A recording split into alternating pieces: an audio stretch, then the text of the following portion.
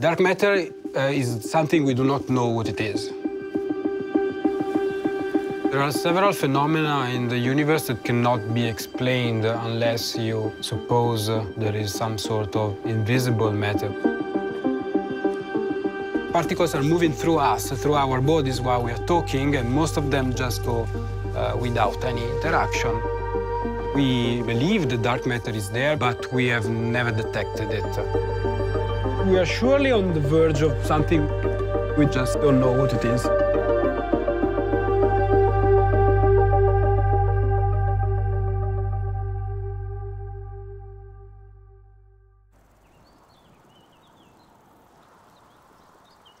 But you won't eat ice cream again after this because it's incomparable.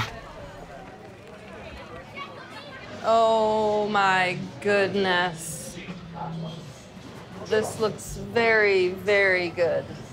Davide, where are you going from here, scientifically? The part I like most of research, which is going into the cave and putting my hands on the detector and trying to understand what signals I'm seeing. So, if you get extremely lucky, when is the soonest you think you could have some new result? That's gonna take another between 2 and 3 years, depending on how lucky we get. Okay, so I can come back in 3 years. And we'll say if dark matter has been observed already or if we need to keep looking. Okay, well, that sounds like a great idea to me, as long as you promise me another ice cream cone like this one.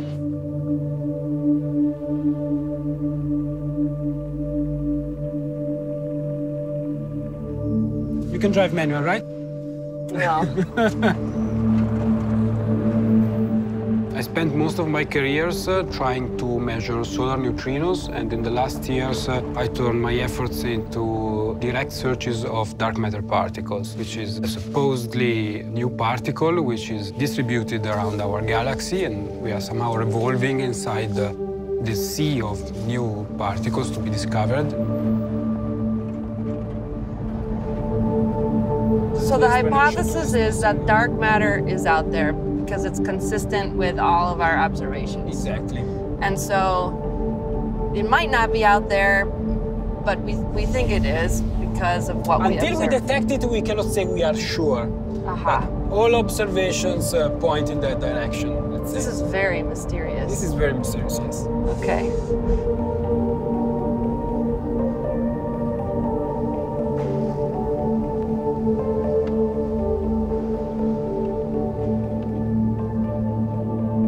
I feel like I'm not going to need my sunglasses.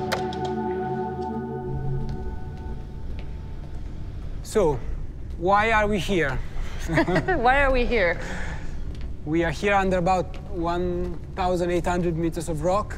We are deep underground because all the experiments here, whether they look for dark matter or for neutrino or for any other kind of rare event, they need to be shielded from the cosmic radiation.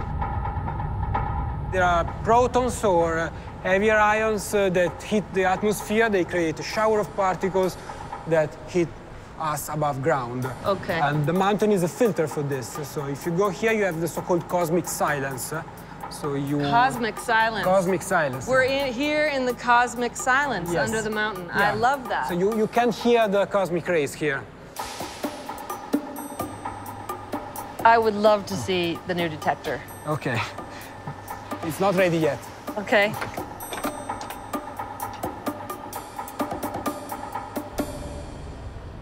This is a prototype still. It will prove the whole detector concept. We are rotating within a sea of dark matter particles. Ordinary matter has a tiny chance to interact with it. So we build a detector whose core is a sodium iodide crystal.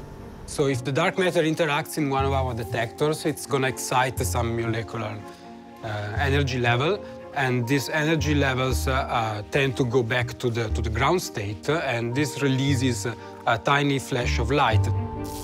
This flash of light, we record it with the electronics chain and then computers, and we analyze it, and we try to discriminate it from background and understand if its rate is constant or it's modulating over the year as Dama is observing.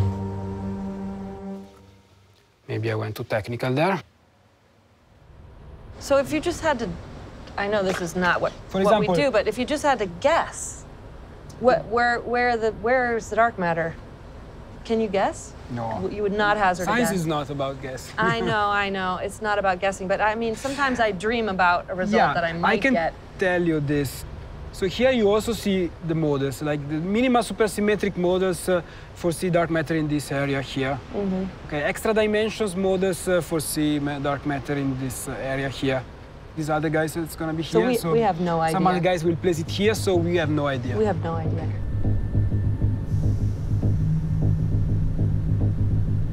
It's so unbelievable that there is so much more matter in the universe that we have realized so far.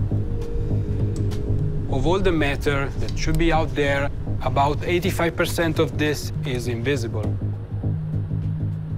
We don't know what it is. I mean, we need to find out if this is true, if there's really dark matter out there, if there is another explanation which we haven't thought about, because science is also this. Sometimes you spend several years looking for something, and then in the end it's not there, and you have to change in the way you were thinking at things.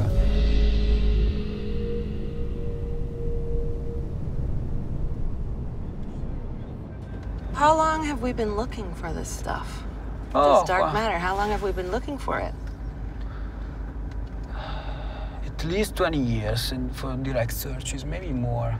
So what makes you different? What makes you willing to search after something that we don't even really know exists? It must be there. Come on. It's not the way. Why do you wake up and want to work on dark matter? How can I put this? The human being in general is curious to understand the world he's living in.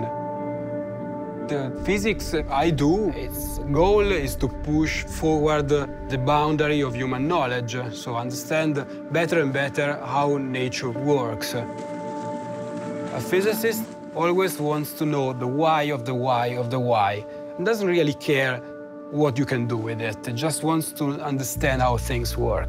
And at that point, I said, okay, I want to be a physicist.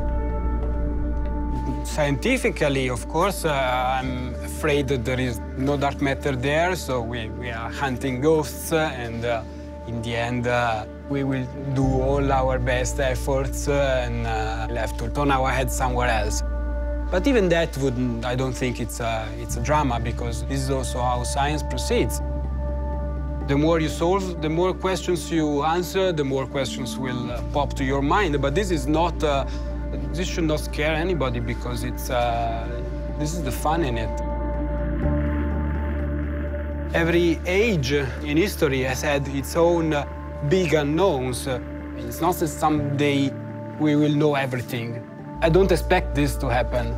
Not in my life, but not ever. So maybe the human race will extinguish at some point, so we'll stop asking questions for this reason.